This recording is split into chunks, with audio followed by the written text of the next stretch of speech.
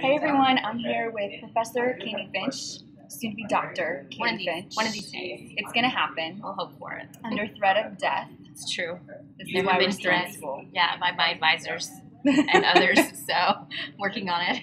But Candi is teaching a class this fall called Feminist Theology. We want to make sure you knew about it. This was one of my probably top 3 favorite classes that I took in my master's. It's a total perspective changer. And when you hear feminist theology, you might think like calling God mother and burning your bras. Right? Just totally out there stuff. Yeah, people probably think about that. You know, the burning the bra thing didn't actually happen. It didn't happen. No. It's totally a myth. Yeah. And you would know that if you took this class. That's true. That's true. But, so Candi, this is one of those classes that it's so relevant because if you know the big things happening in our culture today, like DOMA, the death of DOMA, abortion debate is ongoing. Here in Texas, we just had this huge bill passed that was incredibly debated, hugely protested. All of those things really, though, are gender issues. They come down to issues of womanhood, manhood, what is a woman, what is the woman's body, and all of those things really come down to feminist theology, don't they? How have we been affected and we don't even realize it? Yeah, well, you have to understand when you're talking about feminism, it's a movement, a secular movement, and we'll talk about that in the class. The first half is really kind of a history of feminism, and so there's this secular movement that we talk about that had 3 waves, and so the first wave started back when in the 1800s, women were fighting for the right to vote, and but not just that, they were also fighting for like child labor law protection, marriage protections, and different things like that, abolition. Good things. Yeah, good things. Stuff that we would fight for. Yeah, that I would think that are really beneficial things that I wish more Christians were speaking out. Yeah. Now, Christians were, but I really see that early feminists in the first wave were fighting for that. And so that had an influence. But when you think about that, some of the things you were talking about, in that first wave of feminism, there's a woman named Margaret Sanger, who wrote a book called Women in the New Race, and her ideas influenced the way we talk about women's bodies and health issues. She actually planted the seed writing that book like in 1919. She was eventually the founder of Planned Parenthood. She's the one who dreamed up this magic pill. Magic pill, birth control pill. Yeah. So it was the movers and shakers of this movement that really are impacting our culture today. And as you move into the second wave of feminism, you see that as well in the 1960s when we see a real kind of explosion of ideas. Yeah, the whole cultural wave of feminism. Yeah. It infiltrated everything. Yeah. Really. Yeah. So it's infiltrated the academy, all of our schools. I think it's like required in a lot of classes that even men have to take now.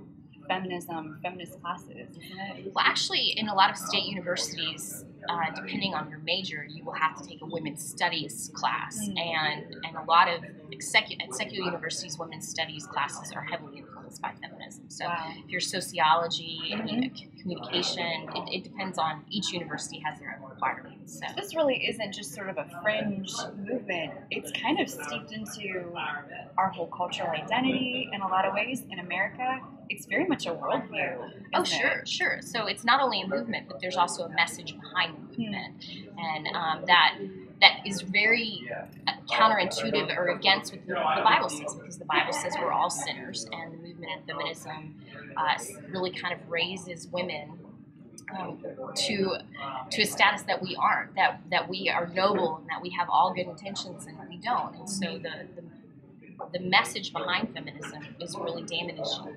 It's really damaged a lot of women. No, it's true. It's damaged women. It's damaged families. But so much of it, as extreme as it is, there's also that little kernel of truth, and that's where it seems like we have to have discernment. We have to be able to get in and dig into the arguments, and we got to read them for what they said. It's really easy to pick up a book and hear about like, oh, feminist slamming, all of these crazy left-wingers, but when you read what they say, so much of it is actually really, really well-reasoned. So is that some of the stuff that you're doing in your class too? Yeah, and just to be perfectly honest, I hate when people talk about something that they've never read or that, or had any exposure to. Mm-hmm. So part of what I want to do through this class is make people read the primary sources, you know, the books that really shaped this movement. They will have to read them for the class. So like Betty Friedan's Feminine Mystique, which launched the second wave of secular feminism, they'll have to read that. And then as we move to talking about not only secular feminism, but also religious feminism, Christian feminism, it's a broad umbrella of what the scope of what we talk about in the class, but we'll look at those women who are suggesting that we call God Mother. But not every Christian feminist goes to that extreme. And so we'll read the spectrum of that and have discussions. So it's not just what I am saying about what these women or men believed, but you're actually reading the primary sources and understanding it's not just what Professor Finch says or her interpretation of it, but you have to read the sources yourself and be discerning. And I hope by doing this, because I think this class is a little different. We'll spend the semester reading things that we don't agree with. I think the majority of people that take the class, you're not going to agree with everything they say. Now, like we said before, there's some good things that have come out of feminism. I mean, I am reaping the benefits of women that fought for like theological education for women. Go figure, right? Yeah, that we get to have an education, that women are capable of higher learning. I'm thankful that someone fought for that. Yeah, definitely. But because we'll be doing that, I want them to be able to talk about and engage with ideas that they're not going to agree with and learn how to talk about that in a way that honors Christ. Because I think we demonize a movement when we don't fully understand it. I think we should be discerning about this movement, know how to talk about it as if, you know, Betty Friedan was sitting, she couldn't because she's not sitting longer, but if she was sitting across the table, to be able to discuss the ideas in a way that's intelligent, but also discerning. So awesome.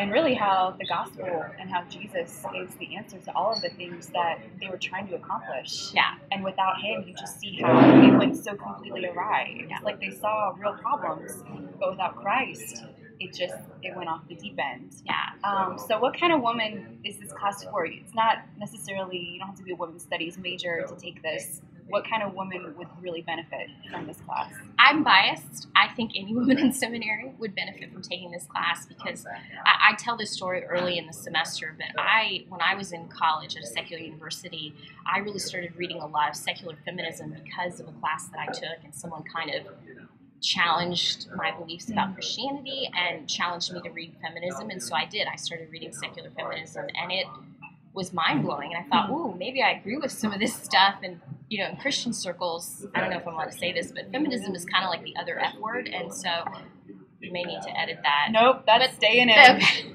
That was great. That's what people, well, that's kind of what it's been called. It's true. It's like a bad word in Christian cultures. Yeah. And so in understanding and reading that, I was like, oh, I don't know what to do with this because we don't talk about this in church. It's just something we disagree with, we don't talk about, and we don't want to understand because it's evil. And there are some really damaging things about the feminist movement and the message of feminism. However, when I started really looking at this movement and understanding how it affected me as a woman, the way I think about so many issues on a daily basis, I was like, wow, I've really kind of imbibed upon this message without even realizing it, without even comparing to what the Bible says about this. And so I think it's really for anyone. I don't care if you're going to be a missionary, you're going to be on a church staff, if you're going to be in schools, working at a clinic, whatever area of scope of ministry the Lord will have you, if you're going to be home and teaching your children at home, whatever that would be, I think because this is a cultural movement that has forever altered the way we think about things like home and family and what it means to be a woman, these are important things for us to have a right understanding about. The Bible says that we need to be able to discern the times. And this is part about understanding our times.